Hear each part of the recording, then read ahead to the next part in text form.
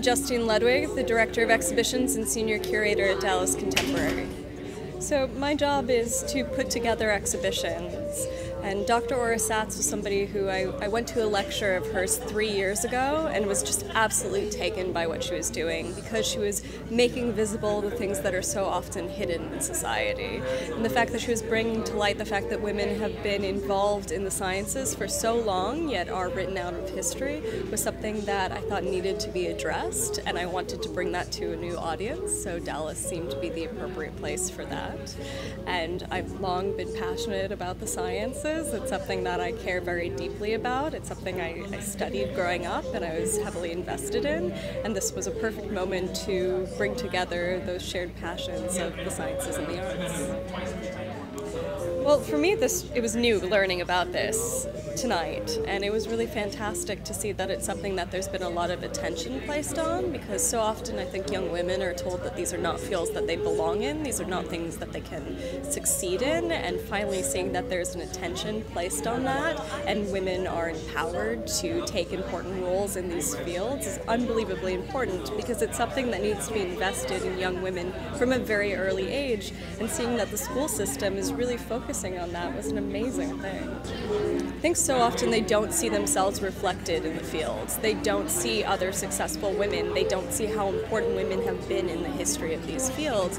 And so seeing that that is actually not the case, they're not alone in this, and that there have been women involved in the sciences for a very long time, and that there are very important women now working in these fields is unbelievably important. And I think when they have mentors, when they have people to look up to and bounce ideas off of, work as mentors, that's an unbelievably important thing, and that will help them succeed in these fields. Well, both the sciences and the arts are about the exploration and organization of knowledge.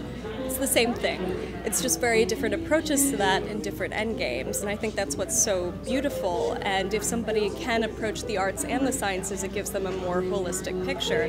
Sometimes having an understanding of the arts can give you a creative solution to a scientific issue, and that's something that is wonderful, and we should also really embrace, that we shouldn't segregate these fields, but rather show how they are in conversation with each other and can strengthen each other. But there are many artists that marry the arts and sciences. It's something that we see quite often, especially in the field of computing. It's quite common that you see a marriage between computing and the arts.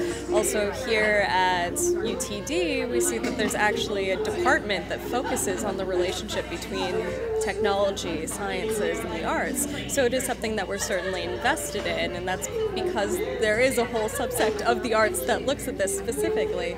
Oliver Eliason is an artist that really marries the arts and sciences in a seamless way. He uses very in-depth research about color theory within the scientific realm to create his artistic practice, and there are others that are following suit in a similar manner. So this is something that we're certainly trying to foster, and for us I think this is a good beginning step, that it's an opportunity to bring in people that have not perhaps been to our institution before, that are invested in the sciences, and showing them that there is a relationship between the sciences and arts. And it's something that we hope to foster further in the future. Our education program really does bring the arts to the school and marries that among a lot of different disciplines, but it's not necessarily science focused.